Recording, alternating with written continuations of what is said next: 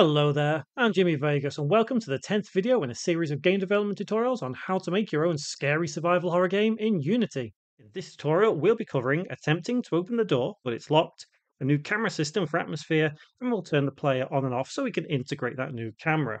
Remember to subscribe and click the notification bell to stay up to date with every tutorial I upload. Feel free to leave a comment or drop a like.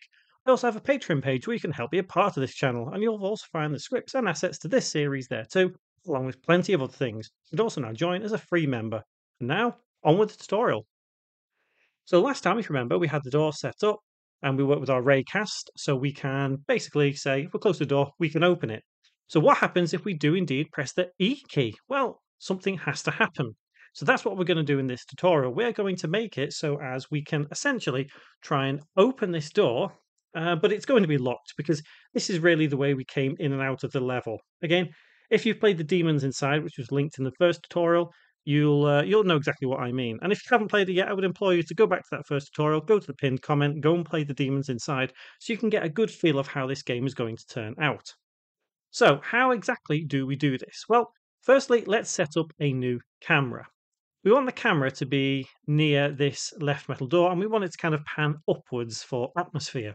So for now, what I'm going to do is right-click on left metal door, go down to camera, and then I'm going to call this metal door cam, and I'm going to just uncouple it so it's no longer a child object of left metal door. It's its own independent object. I'm now going to bring it out, bring it down to the ground round about there. Let's turn it on the Y, and then I want to turn it on the X so it kind of looks up. I want it basically looking at the doors to say it's locked. So if we were to press play now, this camera should be our default camera rather than our player camera. It doesn't mean our player can't move around, it just means that this camera will be the one that renders. So this is what it should look like when it says we can't open the door. So we've got that in place now. So how do we make it so the script actually does what we need it to? Well, if we go to left metal door, scroll down and go to the metal door script, let's open that up in Visual Studio. So we now need to add a couple of variables to determine a couple of things within here. We need to establish if we can open the door, because if we can, we want to be able to press the E key. If we can't, we don't want to be able to do anything. We also need to define a player object and this new camera that we've set up. So let's start by declaring those variables. So firstly, serialized field. And the first is going to be a bool because we want it to be true or false, just like we have with the UI active just here. And we'll call this can open, i.e., can we actually open this door or not? The next variable is going to be the player. So once again, serialized field. We'll have this as a game object, and we'll call it the player, semicolon. And the final variable is again going to be serialized field game object, but rather than the door, like it's predicted we want, it's going to be the cam. So it's going to be that new camera. Okay, so what do we do now? Well, if we look here, if our player distance is less than 5 and we can say open door, then theoretically we can open that door. So we now need to say can open equals true. But it also means that the false would be a case of if we can't open that door, then we'll say can open equals false, and it'd be the same on mouse exit. So can open equals false, semicolon, to close that line off. So now we've set our bool variable in the correct places. We now need to say, well, okay, so what happens if we do try and open it?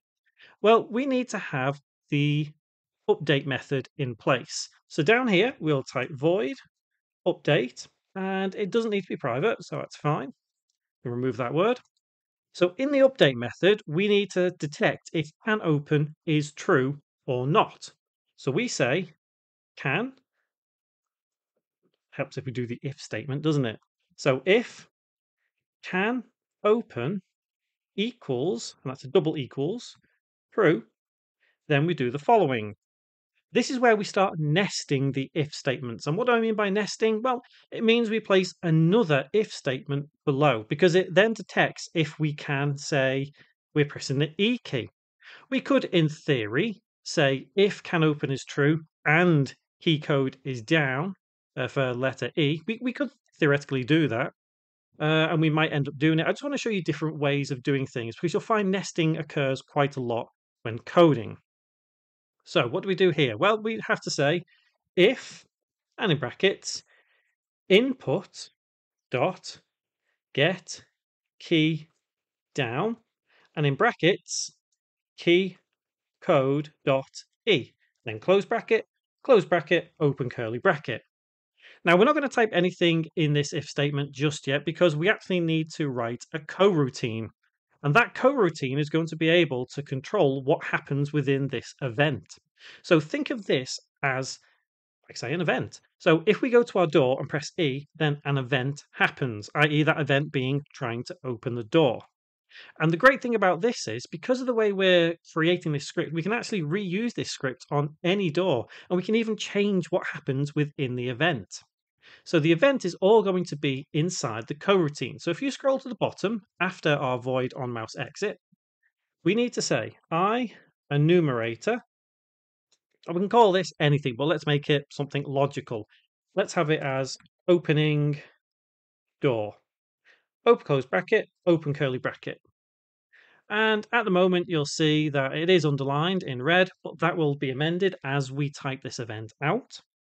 So the first thing that we want to do when we press the E key is we want our new camera to be the camera that gets rendered. So the cam dot set active, and in brackets, true. The immediate next thing we need to do is turn the player off. We can't leave the player on because effectively the player will still be able to move around the scene even when we're having this static camera staring at the door on. So we need to make sure that we say the player dot set active in brackets false. So that it still means our player is there, it just means it's currently inactive in the scene.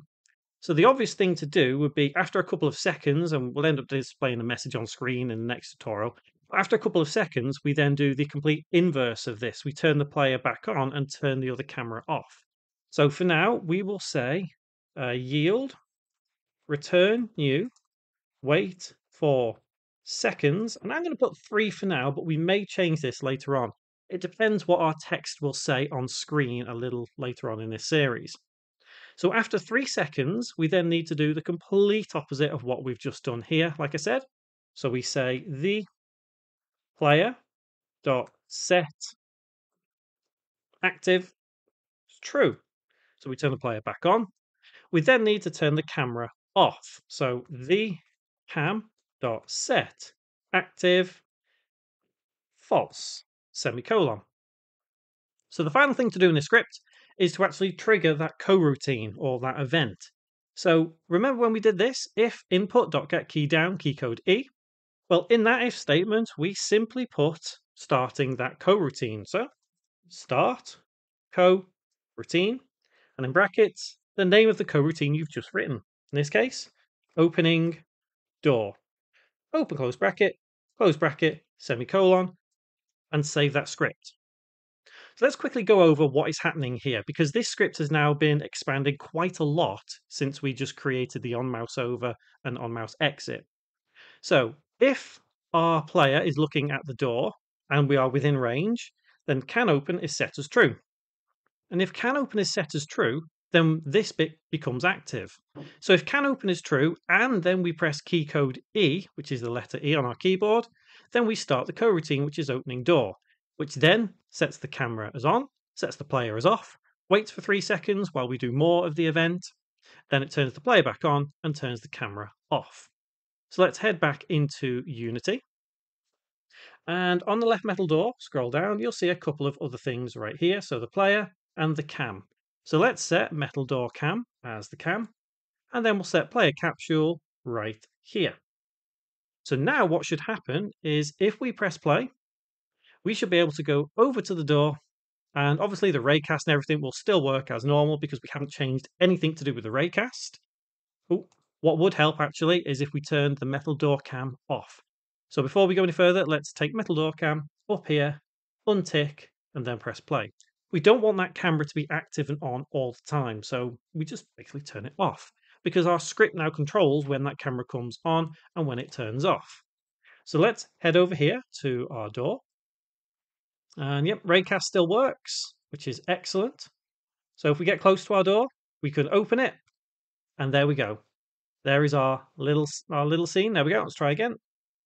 Perfect. So if you could imagine some text there saying the door is closed or locked or something like that. So that's a nice little simple event. And next tutorial, what we'll do is we're going to expand that event a little bit more. We're going to add some text on the screen to say the door is locked. And we'll add some sound effects to that door as well, just to give it a bit more atmosphere and integration. And we should probably add a bit of background ambience to this game as well, just to make it sound and feel a little bit more like a game than what it currently is now, because it's a little bit dull, but we'll sort that out in the next tutorial. So remember to subscribe and click on that notification bell, and you can stay up to date with every tutorial that I do upload to this series, because there is still a lot to learn. And I will see you next time.